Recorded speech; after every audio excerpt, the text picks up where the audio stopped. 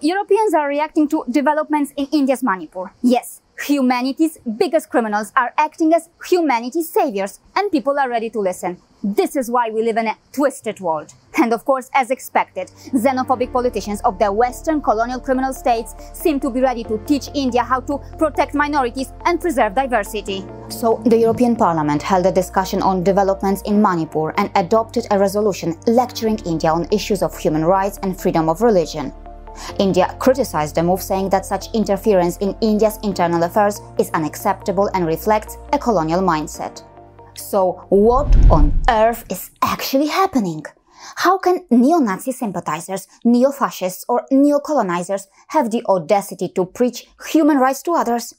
Yes, viewers, don't forget, this is the same European Parliament that has been home to multiple leaders hailing from political parties that have been described as neo-fascist and Christian supremacist.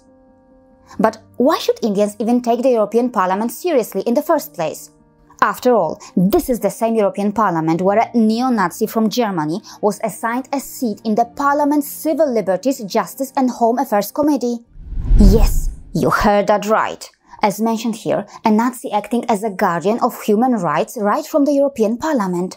I mean, shouldn't India's parliament discuss how xenophobic politicians, Christian supremacists, neo-fascists and neo-Nazi sympathizers have been present in the European Parliament and have been openly participating in policy making?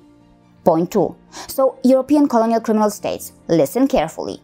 Instead of adopting this agenda-driven and politically motivated resolution regarding India's Manipur, the European Parliament should have adopted an apology resolution to apologize to the people of India for the crimes that Europeans have committed in India, particularly in India's Manipur. If the US Congress can adopt an apology resolution to apologize to native Hawaiians, then why can't the European Parliament do something similar to apologize to the people of India? European colonial criminal states, how dare you forget your crimes against India? Manipur's Kanglashas, sacred to Meitei heritage, destroyed by Europeans, blown to pieces. Where is the apology resolution? The Christianization of Kukis, Nagas and various tribes of India by European Christian missionaries, destruction of India's native cultures and our global civilizational heritage. European Parliament, where is the apology resolution? The first International Congress on World Evangelization was held in Lausanne, Switzerland. Christians around the world gathered in Europe to participate in the radical task of the total evangelization of the world. European politicians, any apologies for that? But of course, it doesn't mean Europeans never apologize for their crimes or confess their so-called sins. In fact, they do it quite regularly, but they do it in church. Yes, in our so-called liberal and advanced Europe, even today, educated European girls and boys of Catholic background feel societal and religious pressure to seek forgiveness in the presence of priests for their sins. Yes, the sins that may also include the so-called sins of masturbation and premarital sex. And it is done in the presence of priests who could be pedophiles or sex criminals themselves. Roberta Metsola, President of the European Parliament, I want to show you your own country, Malta's constitution. Read this. This. And this. Why so much advantage to Christianity? Now answer me. Is this your model of inclusivity and secularism? How would you and the European Parliament react if India's constitution gave the same advantage to Hinduism? Roberta Metsola, in our Europe, when Christian priests rape nuns and minors, when doctors or medical staff face threats or anti-abortion violence, when exorcism is conducted by Christians to rid people of the demons of homosexuality, does it violate human rights or not? But of course, despite all this, European Catholic missionaries are working tirelessly to expand the same culture in other parts of the world. Roberta Metsola, will this Christian expansionism deteriorate the human rights situation or not? When evangelicals push Christianity on vulnerable tribal children or lure minors using toys in poor or developing countries as a tool for conversion, Roberta Metsola, does it violate human rights or not? Roberta Metsola, as shown here, the majority of child sexual abuse web pages were being hosted in Europe. Did it violate human rights or not? When our European girls auction their body online and Germany emerges as the brothel of Europe exploiting vulnerable or sex-trafficked women, does it violate human rights or not?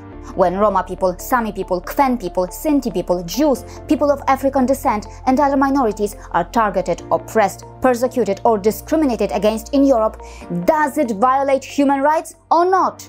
Point 4. When Hindus faced exodus in Meghalaya, when Chakmas faced institutional discrimination in Mizoram, when Bru people, many of whom are Hindus, faced persecution in Mizoram, when Hindus and indigenous communities faced violence by Christian militants in Tripura, did it violate human rights or not? For example, in Tripura, it was reported that NLFT tribal insurgents prohibited Hindu and Muslim festivals in areas that they control, cautioned women not to wear traditional Hindu tribal attire, and prohibited indigenous forms of worship. Did the Christian supremacists in Europe also show their concern for that?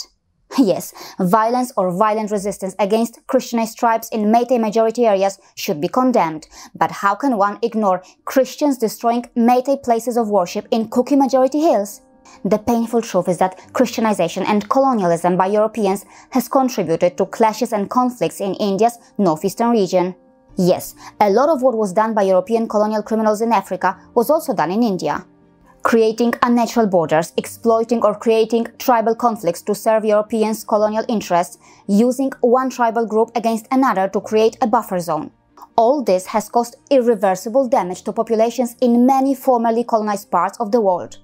The European colonial criminals may have left, but India is still facing the effects of crimes committed by Europeans. But European Parliament, where's the official apology?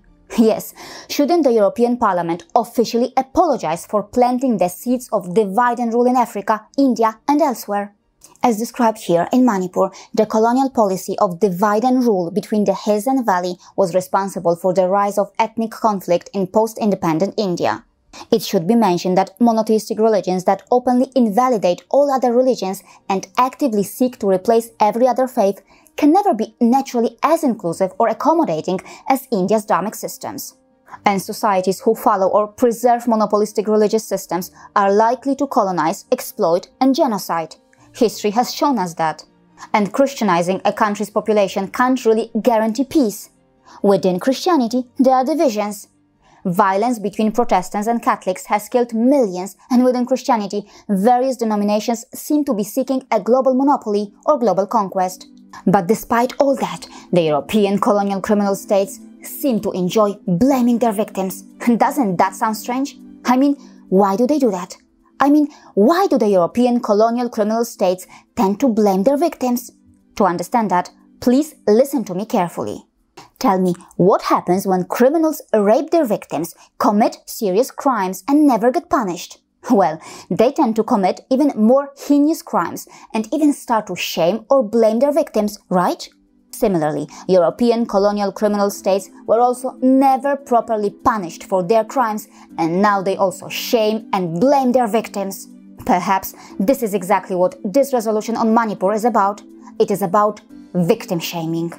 And perhaps that is why Arindam Bakshi of India's Ministry of External Affairs used the words colonial mindset while reacting to this resolution. But India's time will come. Victims will not remain victims forever. They will rise. India will rise.